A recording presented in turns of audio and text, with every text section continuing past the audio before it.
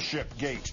Republican Congressman Patrick McHenry of North Carolina, well-known lunatic, already in trouble for berating a guard in the green zone in Baghdad, is in far hotter water tonight. He posted a video he made there during a rocket attack last Friday in which he is shown explaining that some of the rockets, quote, hit just over my head. And he proceeds to give the names of two other places where the enemy hit pay dirt. The Pentagon spokesman says, like all visitors to Iraq, McHenry was warned not to discuss attacks in any way that would provide the enemy any better understanding of their effectiveness. The DOD has also told him not to show that video again.